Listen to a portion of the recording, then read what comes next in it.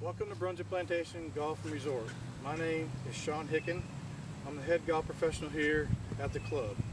This is part one of tips from the pro. The first lesson is going to be on proper alignment. What I see, most amateur players have an issue aiming too far to the right while they're aligning to hit a shot.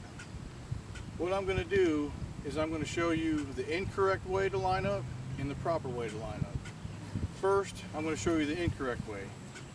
I see too many amateurs when they come into the golf ball, they have both hands on the club and they have their shoulders to the right and their feet are to the right, and then they line up. Of course, the club is facing at the target, but what this causes is an over the top move, and it causes you to hit a fade out to the right.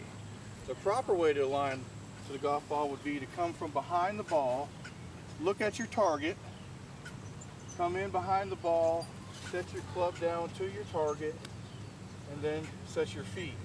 Now notice I have a club on the ground here to help me when I'm practicing on the range to proper align. So I suggest that when you're practicing that you always put a club down to get your feet and shoulders lined up squarely. Let me hit a shot for you, properly aligned, and show you what the result should be. Come into the ball, place our club down at our target, put our feet down, our shoulders are square, and from there you can just make a nice smooth swing. Proper alignment will make you hit better golf shots.